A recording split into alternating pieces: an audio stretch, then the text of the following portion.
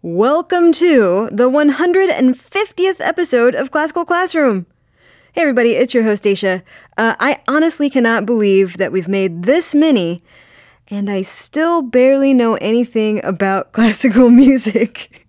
In this episode with violinist and would-be comedian Jennifer Koh, I try yet again to learn, this time about Tchaikovsky. Speaking of me learning, some of you will be glad to know that we have a new show intro. We'd love to hear what you think, so please email me your thoughts at dclay@houstonpublicmedia.org or tweet your thoughts to us. We're at CC Shows on Twitter. Don't forget to rate and review us on iTunes, and just one moment of sincerity. Thank you so much for doing that and for listening to us. You guys are the reason that we make this show. Enjoy the episode. There's a rumor going around that classical music can be hoity-toity. But here in the Classical Classroom, we beg to differ. Beethoven 5. Isaiah is shaking with excitement over here. I mean, there's just so many great parts of the opera. He asked me to play his favorite spot in the first movement of the Brahms. And then he said, I started using those licks in my guitar solos. How to be classical music rock stars, because there's not enough of that in this business. Occasionally I would plug in the mandolin to my distortion pedals. I don't change my voice. Talking to classical music voice. I'm playing classical music now. I mean, it's the same 12 notes. That's what's so cool about it. I'm Daisha Clay, a classical music newbie, and I'm trying to learn all I can about the music. Come learn with me and the classical music experts I invite into the Classical Classroom. Hello everyone and welcome to the Classical Classroom. I'm Daisha Clay, and joining me from Dubway Studios in New York City is Jennifer Koh. Jennifer is a violinist. She's Musical America's Instrumentalist of the Year for 2016. She's known for collaborating with artists across disciplines, and though she's played with leading orchestras all over the world, she's also all about education and has played in classrooms across the country. She just put out a new album of Tchaikovsky's complete works for violin and orchestra. Jennifer Koh, welcome to the Classical Classroom. Hi, thanks for having me. So you have had a long relationship with the works of Tchaikovsky. Tell me a little bit about your personal relationship with his pieces. So I remember very clearly the Tchaikovsky concerto was something I really wanted to play. And it's the first time I actually was begging my teacher to let me learn that piece, the Tchaikovsky concerto. And I think I must have been 14. Wow. And then I started performing it, I think probably when I was around 15 years old. I went to Russia for the first time, which at the time was like incredibly thrilling for me because I was really obsessed with everything Russian, like literature, history, really, political thought. Well, why? I just found Lenin funny. What drew you to it? I don't know. You know, they have these things, you know what they say with literature, that like German novels and German writing is like the hedgehog and French writing is like the fox because it just moves in different tempi. Like you'll see like music, Magic Mountain. It's like, I don't know, 800 pages. And it's really like this ruminations, you're on the top and you're kind of like losing perspective of time, but it's like a huge tome. And then if you like compare it with like Stendhal or something with like Red and Black, the pace of the writing is different. And for some reason for me, I just with Russian literature, it's almost like it's in the middle. And I think you can kind of make these weird, I mean, I'm making like massive stereotypes. And so this is a massive stereotype, but I think it's very similar in the music too, because Germanic music tends to be very dense. There's like more of a lightness with French music. This is like really stereotyping. And then Russian music is kind of in the middle of that. For some reason, I was like really obsessed with Tolstoy. Not the moralistic stuff so much, but I loved Anna Karenina. Yeah. There was also writers, like I was really into Mandelstam, for poets, I mean, Mandelstam and Anna Akhmatova, and also Dostoevsky, and then some of the like satirists I was also really into. And what were your feelings on Pushkin? Did you like the On Pushkin? Pushkin? Yeah. I liked Pushkin. I mean, I guess that was the beginning point. I think I liked the darkness of later writers as well. I know he's considered really very much like the beginning. And then, like, in terms of political writing, I just found Lenin funny. I hope I don't get, like, assassinated for saying that. But because he was so angry and everything he wrote has, like, exclamation points on it all the time. Yeah, so I just and Russian history I also found fascinating. So yeah, I'm right there with you on the Dostoevsky and that sort of weird. It's this very sort of tinged with darkness and romance at the same time. Yes, and it's like this very particular combination, and everything is. You just imagine that everybody is wearing like fur coats all the time. And well, it is really freaking cold there. Yeah. Well, so I'm in the winter, and so you kind of like, and this as a young musician, you were drawn to the music as well, like for those same reasons. Yeah, I mean, I think when I was a kid, anyhow, I read all the time. I mean, everything I seem to have liked was like very solitary, which I'm sure.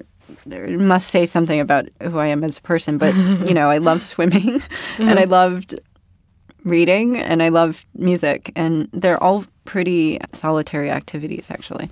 Yeah. But I think the whole point of art in general, whether it's literature or visual arts or theater or dance or music, is that it really helps you come to a place of understanding of where you fit in the world, other people's experiences, how you relate to that experience.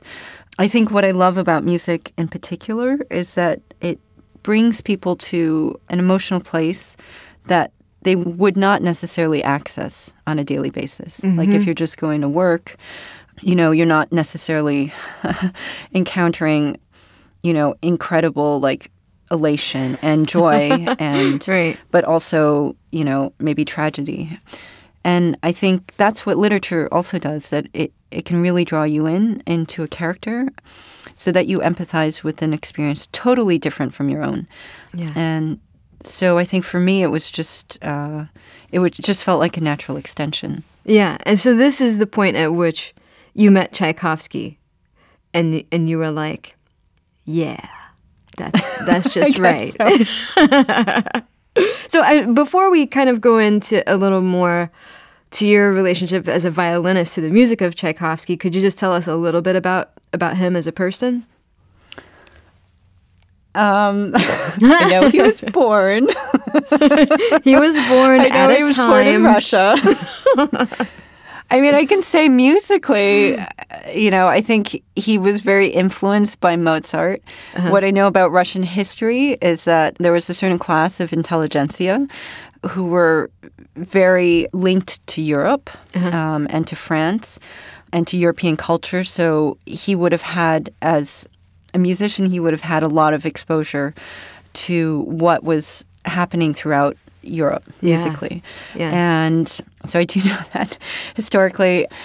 And I know he must have suffered an incredible amount in his life as a gay man in that time period. Right. I think he kind of forced himself into a marriage. And that this was around the time that he was writing the violin music, I think, was in the aftermath of that. It was kind of a disastrous... Oh, after his marriage to the woman? I can't remember her name. Yeah, and I think it was a very incredibly short marriage. It was kind of disastrous. Yeah. And he attempted suicide shortly after. And I know that the violin music that he's written is all within that time frame. Interesting. So when I read a little bit about this album that you've put out, some of the pieces were described as, quote, some of the most daunting in the violin repertoire. So that seems like fun to play. I think we should hear one of these incredibly daunting pieces. Do you want to introduce one? We'll play one from your new album. Well, the first piece is not daunting technically. It's incredibly haunting and beautiful. Yeah. I guess the second piece, False Scherzo, is a little tricky. The last movement of the Tchaikovsky concerto. Yeah. So maybe I would think 30 seconds into the third movement of the Tchaikovsky concerto. Okay, cool.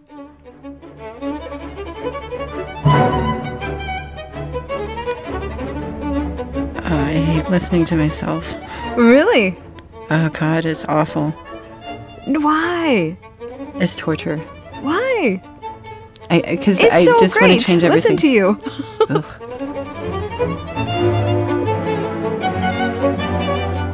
Sound like me listening to my voice recorded.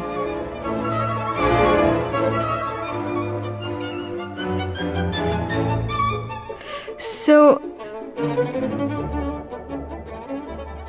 talk to me about what's happening in the music here. Like what makes this so particularly daunting? I mean, to me, as a non-violinist, I'm listening to this wondering how on earth anyone could possibly play this. But can you tell me why I'm thinking that? You can hear that there's a shift from low to high to extremely high. So on the violin, that literally means that I'm traveling or leaping a lot. And you can also hear that the tempo is fast. Yeah. So between all of those notes, I'm moving up and down the instrument, up and down the neck of the instrument. Gotcha. I mean, I guess it's maybe 6 inches. But when you're, in terms of precision, it's literally paper thin. In order to play in tune, which is an essential part of being a violinist and something we struggle with all the time. So you can imagine that there's all of that moving around very quickly can be, daunting. Yeah. So now why, as a violinist, would you want to play something that's so daunting? Because it's super fun. It's so fun. I mean, whenever I get to this movement, I'm just it's super fun. Because you go through this whole the first movement is quite dark and really dramatic. And so you kind of go through this whole kind of emotional process. And then the last movement is fun. And then for me, it's actually fun with the orchestra because you can hear that between all of my notes, you can kind of hear the orchestra is always on the offbeat, which basically means it's not on. One of my friends said this funniest thing in a show she did, and she was like, "Friends don't let friends clap on downbeats or on strong beats." But basically, when I say it's syncopated, so it's always off the beat, so it's not on strong beats. Interesting. So it's actually hard to coordinate, but it actually makes it fun because it's I don't know. For me, it's really fun because you can kind of see the conductor is what tempo is she going to take? And then all of the strings are on the offbeat, and I'm going pretty fast, so it's they have to react very quickly. And it's this kind of fun challenge. So you're setting the pace, and you're all right, here we go. Yeah. And they don't really know if I'm going to go 90 miles an hour or 180. I mean, they kind of know the framework. I'm not suddenly going to be slow or... Yeah. So that's really fun. Yeah. And then, I don't know, at the end of the last movement, I like doing this slight cello rondo, which means a slight speeding up. And, and that's also fun because everybody's still on the offbeat. And yeah, but it's fun, actually. I'm not sure if you're a benevolent leader or not. I can't tell. I think you I think at least in this movement, I think I'm a playful partner. Okay. I wouldn't really call myself a leader, but it's a playful partnership. Yeah, it sounds like you're taunting the entire orchestra is what you're doing. No, it's not taunting at all. It's not taunting. It's more I'm super not athletic in terms of balls and stuff. I can't catch anything. But it's kind of what I imagine people do when they play baseball when they do sportsing. Well, I remember sometimes they try to do these amateur like they would put me on like a softball team, like, you know, like the chamber musicians versus this group or something. And they would always, of course, put me like, I don't even know what it's called, you know, far out where people like throw the, you know, when it's like, I think that's the outfield. I think that's like what it's called. And I remember, and they gave me a mitt, and you know, 2 hours into the game, like a ball is heading towards my way, and they were like, Jenny, catch it, run towards it. And then at the end, and I was like, I think I have it, and then I just put the mitt on top of my head because I was afraid of getting hit. They were like, and I completely failed them. This is fantastic. So, Jennifer Koh, great at violin, not so much at softball. Horrible at softball. Yeah. I'm not a... And then also I couldn't like ever get the ball to meet the bat. I don't know. So they actually started trying to throw it like at my bat, and I still couldn't hit it. Wow. No. Okay. Well, maybe stick with the violin. Yeah. Although some of my friends say I should actually go to a ball game, which I'm very curious to do, because like I love watching soccer, but like I should go to baseball. I think I just don't understand what's happening. Yeah. So I've never, but they said I should actually go to a baseball game, and then somebody should explain like what's happening. And then they said there's like this great art to it. And actually there was this amazing book, The Art of Fielding. It was a great novel. So I thought maybe, and he was a shortstop, the main character. So I thought maybe I would learn, but I really didn't learn about the actual game in that book. You learned about the story. The game was at the center. Yeah. Okay, I feel like we should go back to Tchaikovsky because I only have like 5 more minutes with you. And we're supposed to be talking about Tchaikovsky. There's also a great book about, what is that thing with the sticks that they play in England and India? Do you know that ball game? Are you talking about croquet? Yes. Cricket. Yeah. And so there's a great book called The Netherlands. I think the author's last name is O'Neill, and it's based in New York City amongst immigrants in New York. And so I think I learned a little bit about cricket, but not really. That's way more than I know. I know zero about cricket except for that it is a sport. That's the end of my knowledge. Okay, so my question to you, back to the music, is why did Tchaikovsky hate violinists? Why would he write music this difficult? Oh, I don't think that's out of a hatred.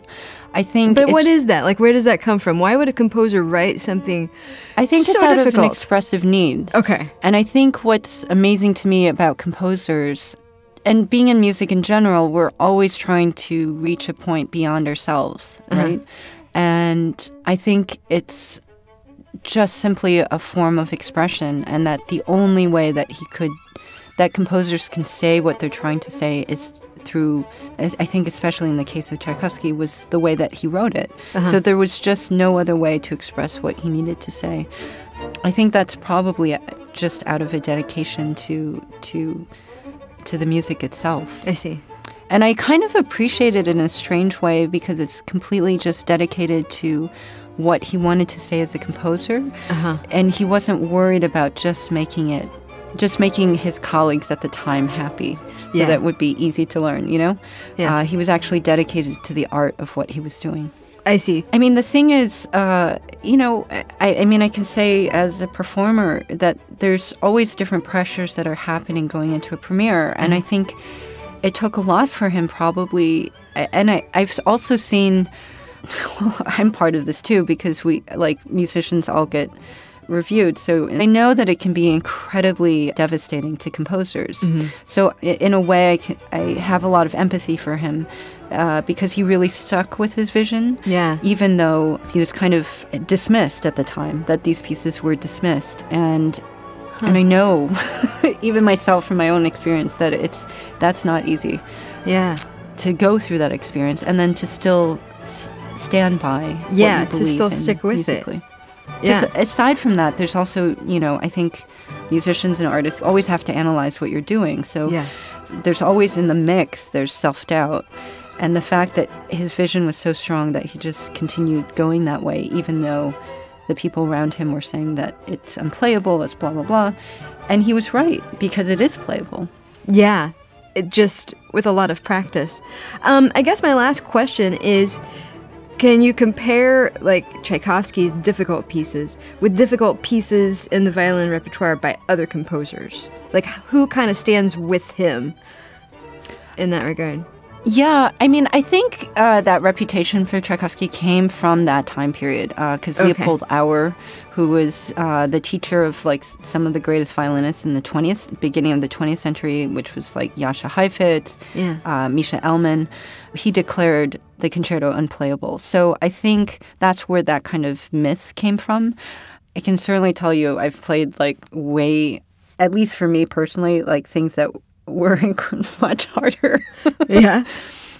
Or at least felt much harder.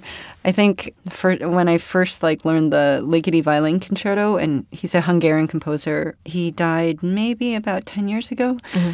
And that felt like I was like trying to crawl up a wall. Wow.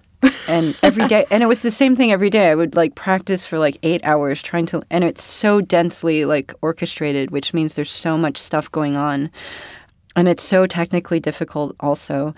And so I would spend like 8 hours like just practicing that. And then the next day I'd like look back at that same, and we're not even like, I would get through like a page. Uh-huh. And then I would go back to that same page and it was like as though I'd never seen it before. And I was like, oh my God. Yeah, so that was hard. Okay, so even though Tchaikovsky is difficult, there's more difficult stuff out there. Oh, yeah. Jennifer Koh, this has been so much fun. I wish you didn't have to go. Thank you so much for having me. All right, everybody, that does it for this episode of Classical Classroom. For more Classroom, go to houstonpublicmedia.org/classroom. Find our social media links there, if you dare. Email me at dclay@houstonpublicmedia.org. Subscribe to us, rate us, and review us on iTunes, because if we get to number 1 on the music podcast charts, we'll send each and every reviewer a new car. No, we will not do that, but we will say thank you really hard. Thanks today to audio producer Todd Birthday Boy Hulslander for twiddling knobs. Thanks to editor Mark DeClaudio for his piercing mirror ball eyes. Thanks to Jennifer Koh for being here today, and to engineer Adrian Thorstensen at Dubway Studios for helping today. Thanks to me for saying words, but most of all, thanks to you for listening. We'll catch you next time.